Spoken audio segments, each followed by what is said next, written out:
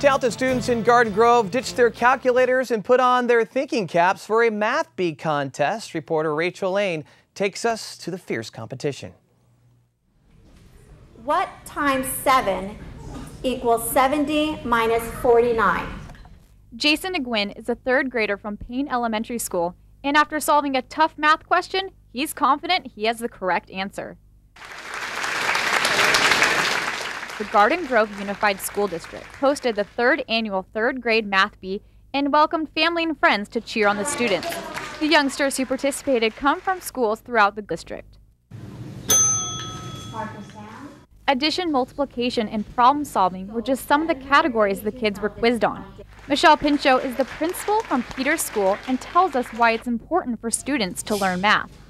It is everything, and especially when it comes to mathematical reasoning and number sense, and it gets them ready for things ahead.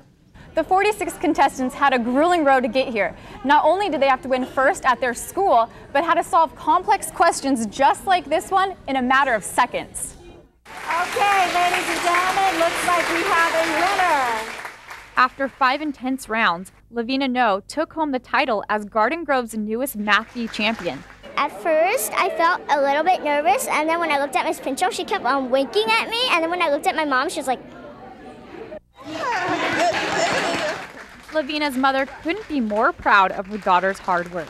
Now she knows that, it's very good, it's pay off to study, or to learn, or to play educational games.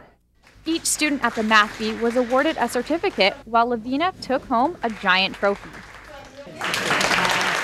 This is Rachael Laine reporting.